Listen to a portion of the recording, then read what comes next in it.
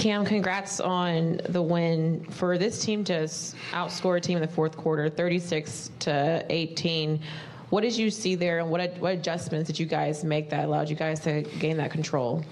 I think defensively we were solid and sound. That led to offense on the other end. Obviously, Spence had a great quarter. Really gave us a big lift, timely buckets. It kind of hurts the other team's confidence, So guys played well across the board.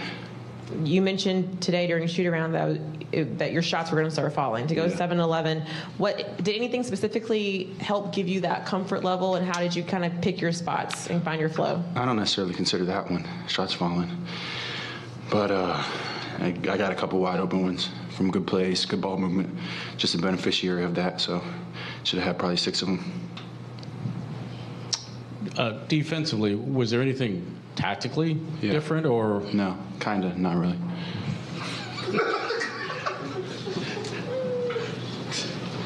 I think it was just better execution of what we wanted to do.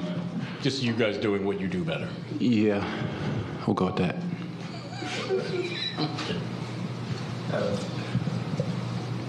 Was this encouraging for you guys to be able to kind of run this well without Ben and get up and down in transition? Yeah, definitely. Big emphasis of what we wanted to do today. And I think we got, made some money in that department.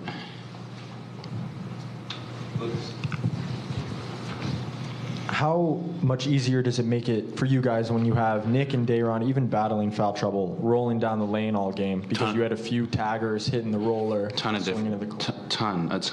And they did a great job today, both of them. Both of them fought through the foul trouble, where we've contributed on both ends, rebound. So, yeah, definitely a great game from those two. They're big difference makers. Hi, Cam. Cam, 126 points tonight, 226 points tonight. 6 different players with double figures. Does that show the competition within the roster in terms of rotations, that 6 players with double figures, the strength and depth in this Phoenix squad? What it shows is an unselfishness and an ability to play a lot of guys at the same time. We're a team unit, and no matter who's scoring, we try to find them. No matter who's having a good day, we try to find them. And sometimes it results in balanced scoring and a lot of guys in double figures. The minutes were looked to be kind of spread out today, and that's kind of attributed to the way we're playing, getting out to an early lead. At the same time, nobody's out there, playing any kind of way other than the way that we've been playing for the past couple of years, and that's what's taken us to these points, to these development points, and that's what's going to keep allowing us to be a better team.